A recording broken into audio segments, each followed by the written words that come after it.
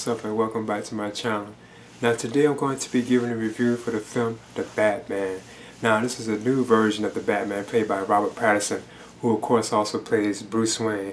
Now this particular film is directed by Matt Reeves and it is a reboot of the Batman film franchise. Now in this film Batman is already like in his days of like early days of crime fighting. So we don't get to see like the origin, you already this is spoiler territory too. We don't get to see like the origin of how he became Batman, all that kind of stuff. He's just already Batman, which I thought was kind of cool and awesome that they already went into like the character, itself, we had to see the origin to it and all that kind of stuff again. So he's after like the serial killer who's leaving behind like riddles and stuff with like his victims, and of course this is the Riddler.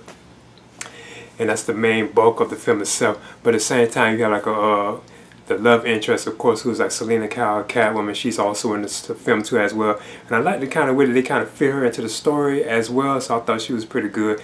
You also have like stuff with like Commissioner Gordon, who's played by Jeffrey Wright.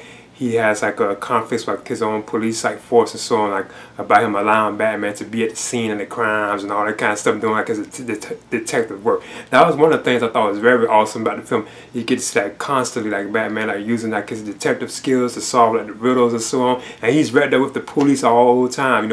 He even can go on like the police stations and all that. So I did thought that was kind of cool that they were doing him like that, because they did have that like in the Christopher Nolan films too, like to a certain extent. But in this film they do it a lot, it's like constant scenes with him. And I must admit at times I feel like it was like too much with him always being around like the police and trying to solve like the crime scene, because it does look odd. Then he's like dressed up like a bat, and everybody's like is like in police uniforms and so on.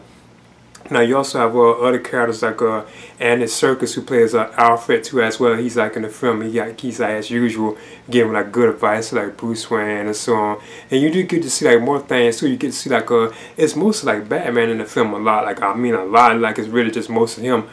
It's like he's almost in like every scene. I did hear him say it, and it does seem like that. And I think that is cool that we get to see so much of him. It's like he's definitely more in the film than like Bruce Wayne, like himself.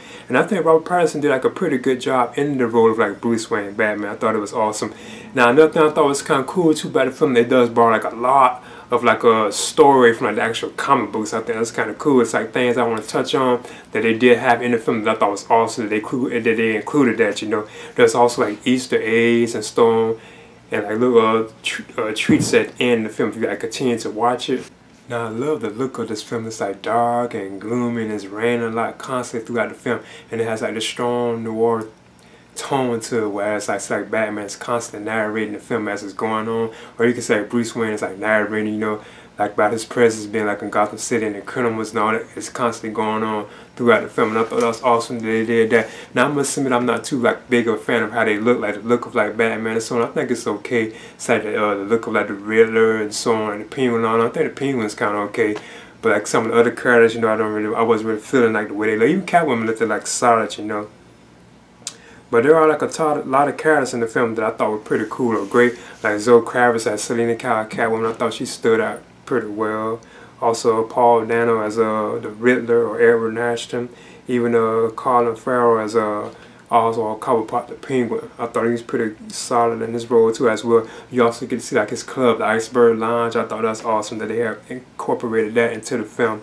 Like Andy Serkis as Alfred Pennyworth, and he had like a lot of screen time too as well. I thought he was pretty good. John Turturro as Carmine Falcone. He's in the film too as well, so I thought he stood out pretty well. Then Jeffrey Wright as James Gordon. Like he is constantly like with Batman throughout the whole film. Like his scenes, like they have to solve like the riddles, like puzzles and clues and so on. So yeah, I thought all that was pretty decent. I also like the theme of the film, like the actual music that plays constantly throughout the film, like this new Batman theme. I think that's awesome too as well. And it is a very long film. It's 3 hours long, very long, and it feels like it was that long too. But in this film, The Batman, I'm definitely gonna be probably checking this out again. Yeah, more like I would be definitely checking this out in the theaters again. I'm gonna give this a B-. Cause I do feel like there were certain things that weren't like too good for me, but they were just like okay. I thought they could have done certain things better. I thought the action scenes were like pretty cool and awesome, but I thought it could have been like a little better, But in the end, I'm just giving the Batman, I'm giving this like a B-. Please leave a comment and subscribe too as well.